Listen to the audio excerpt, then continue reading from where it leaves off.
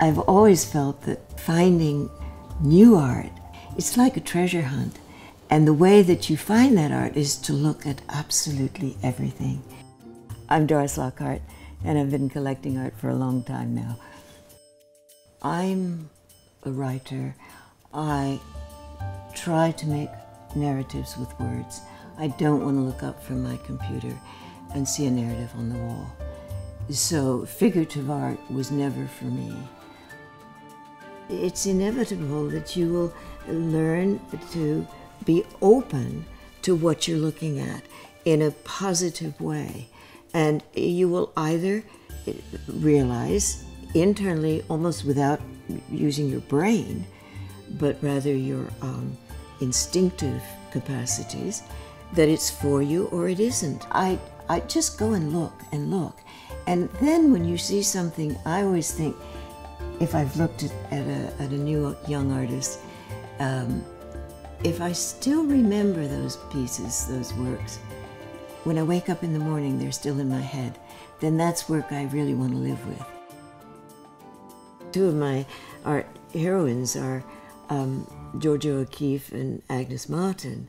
I interviewed her, and she said, well, I have always believed that art should be beautiful.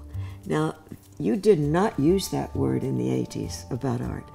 It was provocative, it was aggressive, and she used the word beauty and beautiful. And I thought, my God, that's heretical in this world. The Amar Gallery show is fascinating because these were women who, in their day, were either, as I say, living in the shadow of their husband's fame, like Elaine de Kooning, or making really interesting work that just didn't rise to the surface because the male macho atmosphere was so strong in New York at the time. And in the great days of Hollywood, there was a photographer named Halstead. And Halstead took photographs of all the female stars of the day. And he took a most wonderful picture of one of my heroines, who was Katharine Hepburn. I was thinking of a Christmas present for my then husband, Charles Saatchi. So I thought, hey, maybe a photograph by Mapplethorpe. And I asked him if he'd be interested. And he said, yeah, I'd love to. And I mentioned the Halstead photograph of Katharine Hepburn. I came back, and he was holding something behind his back, and I walked in from his darkroom, and he said, okay, he said, I've got two here. He said, here's the one that I think you'll like, and showed me the eyes open version. And he said, and here's the one that I like best, and it was the eyes closed. We became very good friends. He was one of the kindest, gentlest man I've ever met. Good art almost forces a response, but it's how the artist has approached making that work. For example, I think the meeting forced upon art makers these days is technology, but I personally still prefer to see the evidence of the human hand.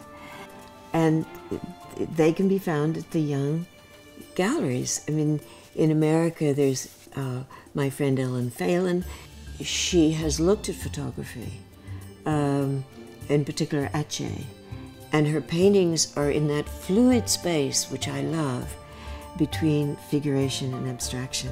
And then there's Toby Patterson in Scotland, there's Susan Collis, there's Linda Karshan, who's a minimalist whose work is becoming more and more recognized, who shows at Redfern here. Marcus Coates, who relates his work very much to nature. A young artist named Hugh Bush, who again is confronting that dilemma of the fourth dimension in painting. So there are these young artists around, and I think that they will make it, as long as people are keen about looking, as long as people will go to what may be considered obscure galleries and look at the work and respond to it, they'll be okay.